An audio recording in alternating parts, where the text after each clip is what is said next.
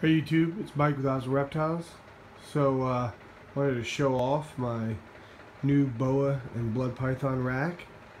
I don't know if you can see how big that bad boy is. It's a Vision rack. It's 7 tubs.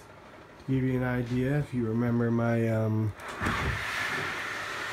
big female blood, that's her in there. You can see how much room she has now. She's a ton of space. She's about a 9, maybe 10-pound snake. Right.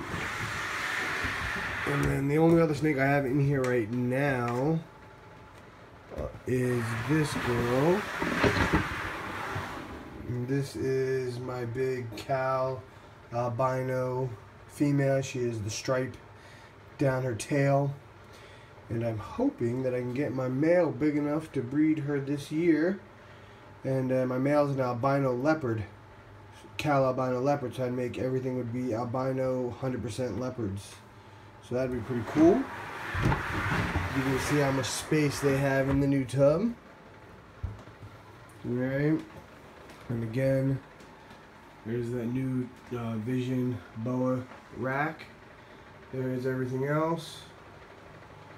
Alright, the next 2 snakes that'll move into this big rack are my leopard boa female. There she is.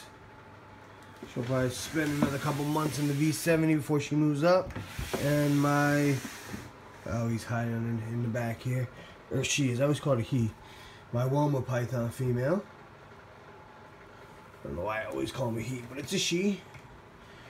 And again, so the Woma and the leopard will be the next 2 snakes that move into the big rack. Probably another couple, I don't know, maybe 3 to 6 more months they probably have still though.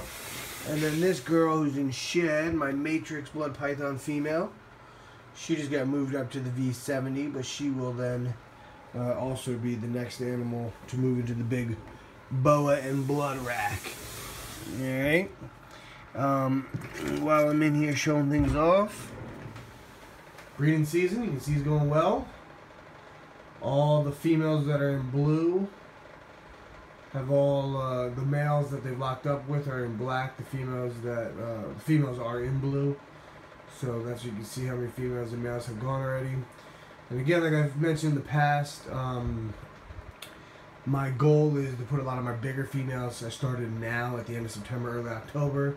And then a lot of the smaller females that are right around 1,500 grams, I'm waiting until, December, January to start breeding them. Hoping that I get eggs kind of in that order as well so my incubator doesn't get overloaded.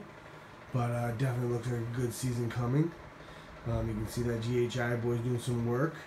Where I'm thinking going in my future is a lot of GHI stuff, clown stuff. And eventually I want to throw some pied into the GHI and clown stuff. And then again, I do have some yellow belly projects that I'm working on.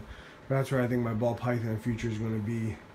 Again, only a few animals left, but I do think I'm going to do the Leesburg, Virginia reptile show in December and the Frederick, Maryland reptile show in January. Those will probably be my next 2 shows. And then I probably won't do any more shows until next season when I have more babies, because I am running low on babies. And the last thing I want to say is if you do follow me, you'll see I've been changing my name to Osmond Reptiles from Osmond Reptile Removal.